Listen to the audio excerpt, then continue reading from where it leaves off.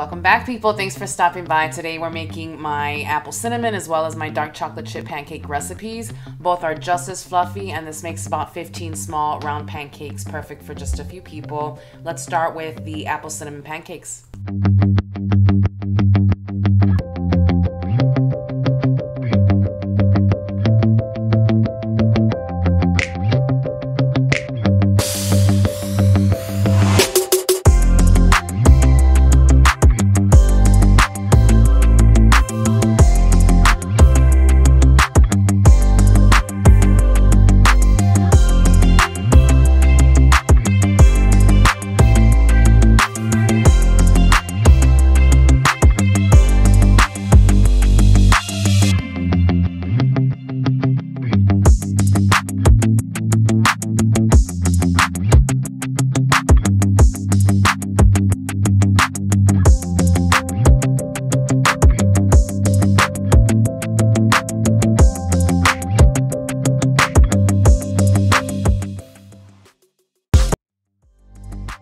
So on to the fun part. Let's get started with getting these bad boys cooking. I'm starting with smearing just a little bit of butter on the hot pan.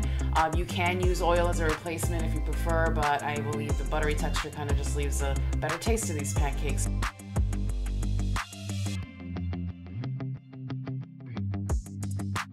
And just when that pan is heated just enough, I add about an 1/8 cup of batter for each cake. I try not to overflow because these cakes will grow.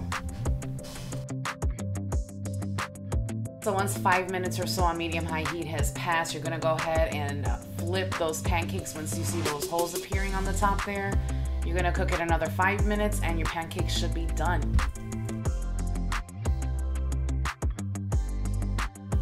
Now this is a great way to get rid of some old apples if you don't plan on eating them, or if they're just not good to eat, or if you simply just wanna try something a little healthier without going for the packaged brand. Delicious.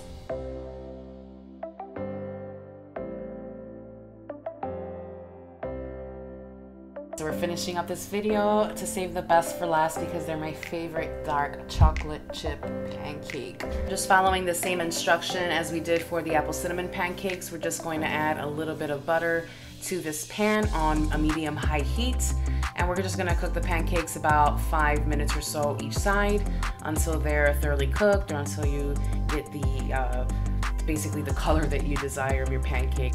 And here it is, this deliciousness. Now you're definitely in for a sweet tooth with this chocolate chip recipe, but it's definitely worth the sugar shock in my opinion. It's my favorite.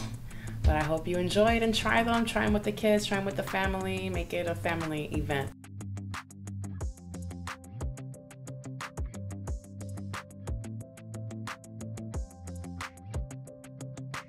Thanks for watching. So if you like what you saw, please hit like and subscribe so that you can receive constant updates on when I'm uploading my next short and sweet and straight to the point recipes. So I'll see you soon. Bye.